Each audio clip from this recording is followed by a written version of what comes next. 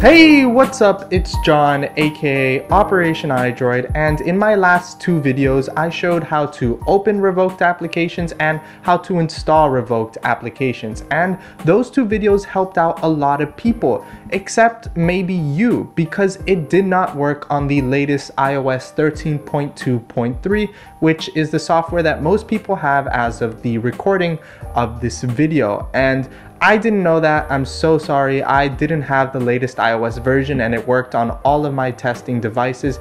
However, in this video, I'm going to be showing you how to install revoked applications, how to open revoked applications if you are on the latest iOS 13.2.3, which is the latest iOS version as of the recording of this video. And hopefully this method will continue to work with iOS versions to come. So if you want to learn how to install and open revoked applications on your iOS device, this is super awesome. I cannot wait to show you how to do this. Then please hit that like button. And of course, I want to give a big shout out to Saunders Tech, who made a video on this because he saw my video and then he was able to add his own little trick to get it working on the latest iOS version. So big shout out goes out to him. I'll have a link to his channel in the description below. And let's not waste any more time and let's begin with the tutorial. Alright, so here we are on my iOS device, and one of the first and most important steps that I've already done is that you want to turn off your iOS device and turn it back on. This is super important. Do not skip this step. Now I'm going to show you that my iOS device is on the latest iOS 13.2.3, which is the latest version of iOS as of recording this video, and this method will work for all versions of iOS below that as well. So I'm going to head into Safari and I'm going to type in the URL operationidroid.com/appmarket, which I also have linked in the description below, and I'm going to install Delta, which is currently revoked, and this method will work for any revoked application from any website. In my case, I'm just using my website where I have all of my favorite emulators. So to install Delta, I'm just going to click Get and then hit install. Now I'm going to quickly head home and look for the application that is installing, and I'm going to tap on it to pause it. This is super important because you don't want the application to continue loading and installing while we go into our settings and open Safari and scroll down to clear history and website data. So you want to go ahead and click on that twice so that it clears your history and website data. And now we're going to tap on our application again so that it will continue loading. Now this is very important. As your application continues to load, it'll switch to installing. As soon as it switches to installing, you want to scroll down on Control Center and turn on airplane mode, and your revoked application will now install, which is awesome. Now that the application is installed, we can pull down Control Center and get out of airplane mode. However, when you try to open the application, it'll say unable to verify app, and that's completely normal, and I'm going to show you how to get around that now. The first thing you want to do is go back into settings, and we're going to go into general, scroll down to device management, click on the enterprise app certificate and trust it.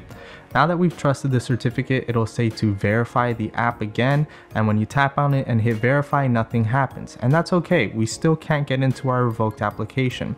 So what you want to do from here is open Safari, and you want to open 5 different web pages and close them.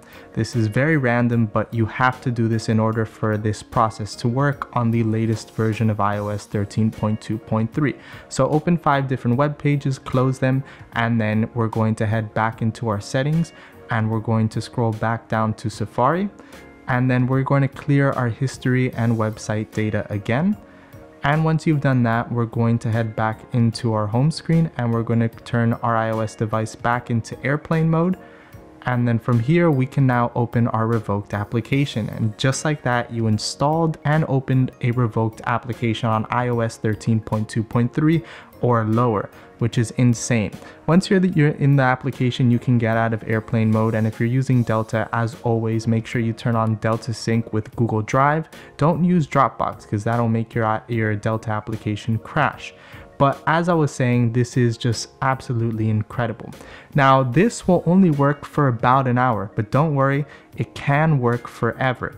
Now what I mean by this process will only work for about an hour is because when you exit the application and you try to open it again, you'll get that same pop-up that says unable to verify app, which is super annoying. It didn't happen to me when I exited my application. As you can see, I was able to open it again. However, if you get that unable to verify app pop-up again, make sure that you open your revoked application from the multitasking bar, because you'll always be able to open it from there. However, if it's not in the multitasking bar, then you'll have to repeat the steps from clearing your history and website data, going back into Safari and opening 5 different web pages. And once you've done that, you can head back into your settings and then clear your history and website data again. Then go back into your home screen, turn on airplane mode, and open your revoked application. And that's how you'll be able to get into it again if you get that unable to verify app pop-up again. So that's what you can do to open revoked applications. And if the application is still in your multitasking bar, then you'll be fine to just open it from there. If you have issues with anything throughout this process, let me know in the comment section down below. This should work for everyone. I tested it out on a ton of devices. I asked people on Twitter, so I'm really hoping that this works for you as well. If this works for you, please let me know in the comment section down below, because it seems like when it doesn't work, more people comment that it doesn't work than it does. So I'd just love to see the results in the comment section down below. Leave a like if this video helped you. Make sure that you subscribe to the channel and click that notification bell to be notified whenever I upload a video, because I'll be uploading more awesome tutorials like this one. And I guess I'll see you all in the next video. Until then, goodbye.